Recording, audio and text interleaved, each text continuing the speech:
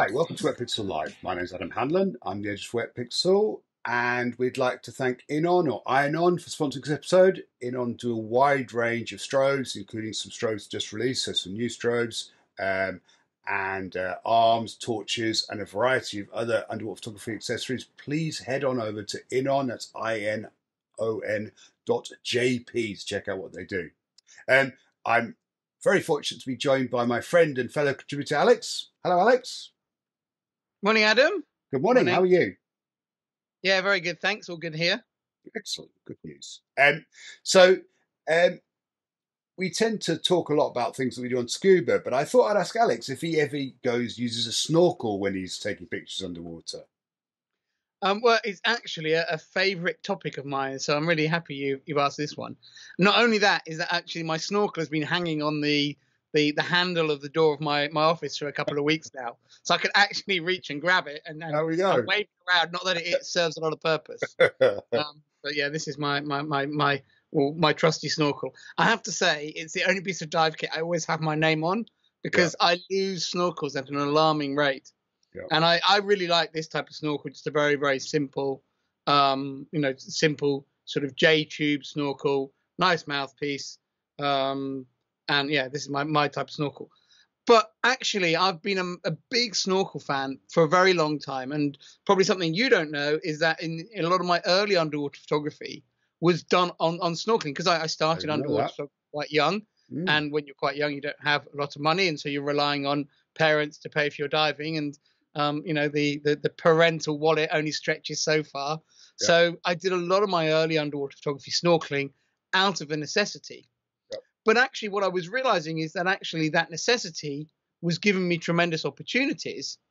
And I was able to sort of, I saw very clearly that those opportunities were coming from snorkeling. And it was driving my portfolio in different directions to other people. It was giving me different subjects to other people. Yep. And, I think it really benefited my photography, not just because I could do it more cheaply, but actually doing underwater photography and snorkeling sort of opened me up to other things. So I'm a big fan of it. So yeah, I'd really like to do an episode to persuade scuba divers to use their snorkel more and to use their snorkel for photography more. Not just, I've run out of air for the day, or there's something, actually specifically go out and put it on, because it will get you into different environments. It will get you different photographic opportunities, the changes you make to your gear, the way the environments you go into. So I think it's a really good thing. In fact, about I think more than 20 years ago, after doing that presentation at the Visions of the Sea conference about showing all my snorkel photography work, I actually wrote an article in Underwater Photography magazine, and I dug it out just for a bit of a laugh when I knew you were going to ask me about snorkels. And this is the final paragraph of it. So to summarize, what if I was to tell you that I had an underwater photography accessory that enabled you to experiment with a variety of techniques, freed you from the rules of dive masters and from having to be with other divers underwater, let you take pictures in photographic environments filled with different species, let you shoot without flash, and gave you unlimited time with your subjects? Would you want one? Would it be your favorite underwater photography accessory? It certainly is mine. It's time that you use your snorkel a little bit more. Blended. I think it's pretty cool. So I thought I'd expand on a few of those points as we go through this. You make a really interesting point there, Alex. I remember talking about, and I'm sure we'll come back to this, but I was talking to someone about the trips that we run to Mexico for whale sharks, which is all done with a snorkel. It was a quite a well-known underwater photographer. He's saying, "Oh no, I can't come on that because you guys snorkel, and I only do scuba." And at the time, I thought, I didn't say it because I thought that's really limiting. You've just basically said that one of the really good techniques that you can use to catch fish underwater, you're not prepared to use. I was surprised at the time, but yeah, he was like, "Adam, I'm not going to do a trip which is snorkeling because I don't use a snorkel. I use scuba." I'm like, okay. Yeah. So the big motivation for me when I was younger was I guess financial. I'm not going to pretend that it wasn't, but that's less of an issue these days because in more normal times I don't have a lack of diving opportunities. Yet I still choose to snorkel. I'll still choose to skip dives and do snorkeling. I'll go in the water between dives because there may be an idea I want, and that's something I love about snorkeling. It's ultimately flexible.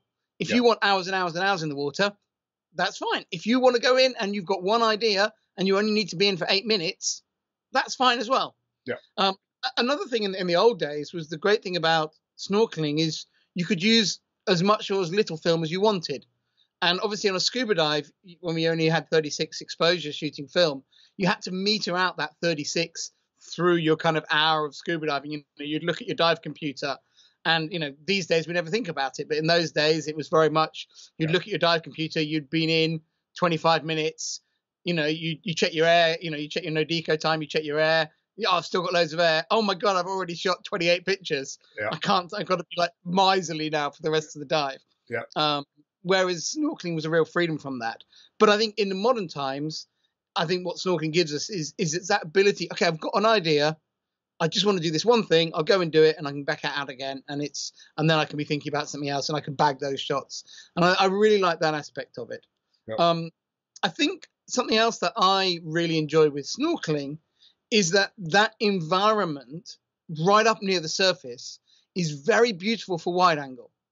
And a lot of scuba divers, they jump in the water, they give an okay to the boat, they drop down, and then once they're down, they start unfolding their camera. Yeah. They come to the end of the dive, they fold their camera up, Yeah. they come up, do a safety stop, send an SMB up. They don't do any photography in that top bit.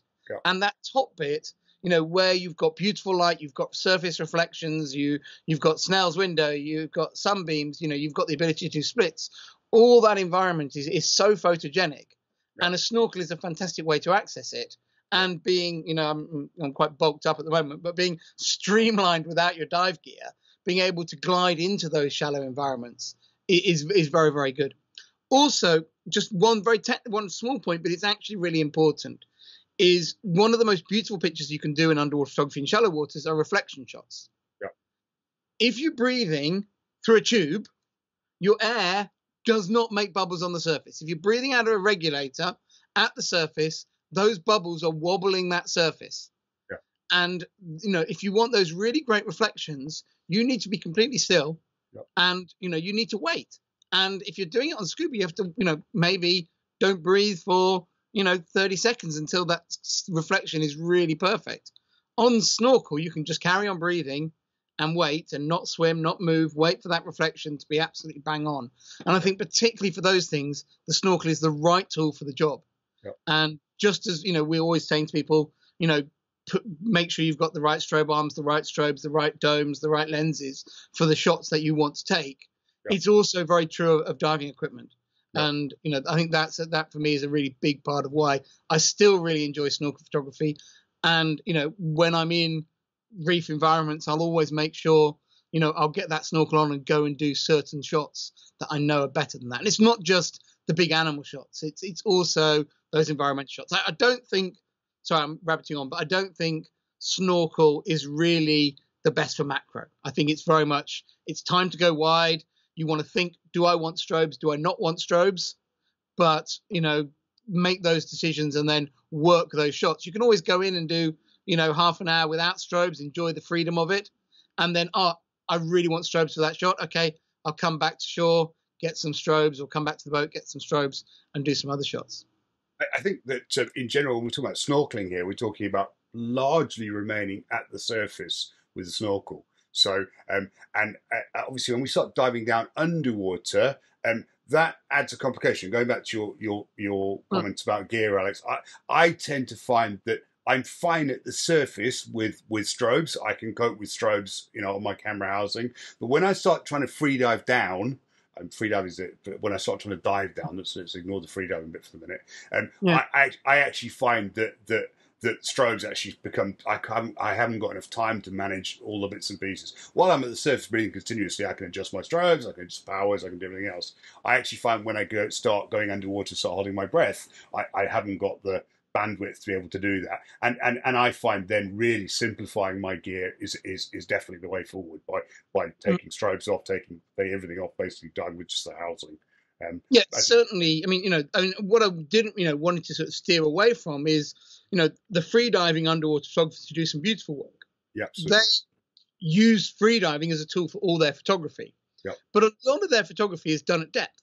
yeah, And I think what I was really wanting to encourage people is people who are normally scuba diving underwater photographers, yeah, not necessarily to become hyper trained free diving photographers, yeah, but to remember that you can grab your snorkel and you can get yourself some very unique and different photographic opportunities that as a scuba diver you miss. yeah, And I think the mistake is to go, right, I'm going to go free diving, I'm going to take all the same pictures by diving deep and take all the same pictures I can take on scuba. yeah, yeah. Actually, when you go put a snorkel on, it's about taking shots you wouldn't take as a scuba diver, or shots you can take better. And I think that diversifies your portfolio and gives you a better quality of image. Yeah. And it's an important intellectual step to make, because I think for a lot of us, we maybe had our first experiences of the underwater world snorkeling. Yeah. Almost everyone tried snorkeling before they start diving. Yeah. Then you learn to scuba dive, and then after you've learned to scuba dive, you learn to become an underwater photographer. Is the kind of normal progression. People then forget to go back. We're always telling people, once you've bought 2 strobes, remember to go back to 1 sometimes. Say once you scuba dive, remember to go back to snorkeling, because it will give your photography different opportunities. And I think that for me is what's really great about it, is you will get shots snorkeling that, sometimes you'll take shots that you could have taken scuba, but a lot of the times you just get that very different perspective, and it's fantastic for your portfolio. When you've got the sort of classic Egyptian Red Sea, where you've got like a reef plate coming out from the shore on a fringing reef, and it often is very shallow. You've only got 50 centimeters, a couple of feet of water on top of the reef plate. You've got on a calm day, you've got beautiful reflections. There's often a lot of fish life in that area too. And you're not going to get in there on scuba. It's not going to happen, or not safely. You're going to damage stuff doing it. So and it's just such a good opportunity, as you say, and so oftentimes you sit there. I've often sat there on a safety stop, looking at that, thinking I want to go in there, and not really being able to because of the bulk of the scuba gear and everything. And you can just get back on the boat, drop off your scuba gear, grab a snorkel, and go and get those shots. Absolutely. Yeah. I would say to people, gear wise, if you're on a normal diving trip, I would, go snorkeling with your wide angle lenses. I would do some with fisheye, some with other wide angle lenses, rectilinear wide angles, or that sort of thing. I would leave the strobes behind. I think it's great for your photography to shoot in available light.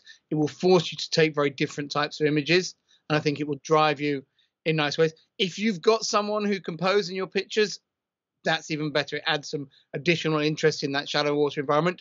But don't do that every dive, because you will not look for photographic opportunities if you've got someone there all the time. You just end up taking only pictures of them.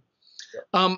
And then go and explore those environments that you don't go and see. It's still underwater photography. I remember in that presentation I gave at the Visions conference years and years and years and 20 plus years ago, about snorkeling. I remember showing pictures of rocks and boulders in shallow water, and the reflections and the way the waves were moving over them and distorting reflections. And there's some really, really interesting photography in that environment. And you don't need to get in the sea.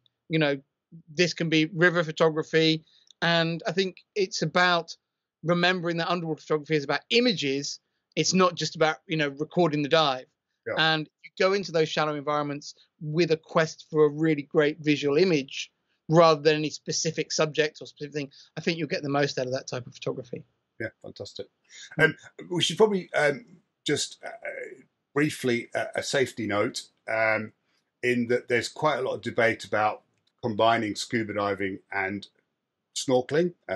Obviously, if you have been diving, diving under the water with a snorkel on may not be a wise idea. But you can snorkel at the surface to your heart's content. The issue is the change in pressure. So, what we were saying earlier about this idea of, go for a dive, come back in, grab you. That's fine as long as you're snorkeling at the surface. When you start diving down, then you start changing pressures and things get more complicated. So it may be wise not to be diving beneath the surface between dives or or after dives. But certainly staying at the surface and with the snorkeling is perfectly safe. There's no issue with that at all. Just put a nice thick wetsuit on and forget your weight belt. That's right. Yeah, exactly. Yeah. Perfect. That's wonderful, Alex. That's great inspiration for us all, I think, to remind us of where we started. I'm sure if we browse Alex's collection, you'll see pictures that are obviously shot on Snorkel. Yeah, not tagged it. I mean, if you type snorkel into the search on my website, you'll probably just get lots of pictures of people going snorkeling. Yeah. Which I obviously was taking while snorkeling, but as I said, I think a lot of the more interesting work is that shallow water reflection, split level, and that So maybe something like shallow water would be a good thing to search for. Type in, just on my website. I think that might bring up. There'll be pictures there clearly taken on scuba, but just the inspiration of what's possible in that shallow environment. Maybe we should launch a theme on the Wetpixel Facebook group or something, saying today is snorkel day, and get people to share pictures that they've shot while snorkeling. That might be fun to do. And I'll give that some thought. So anyway, thank you very much, Alex. And thanks again to our sponsor, that's Inon, for sponsoring this episode. Our sponsor support is really important. Thank you all for watching. Please feel free to add any comments to the comment section below and to drop us a like. Now, I gather if you ring the bell, it actually will automatically inform you when new episodes are launched. So please click the bell as well. Thank you very much. I look forward to seeing you again soon.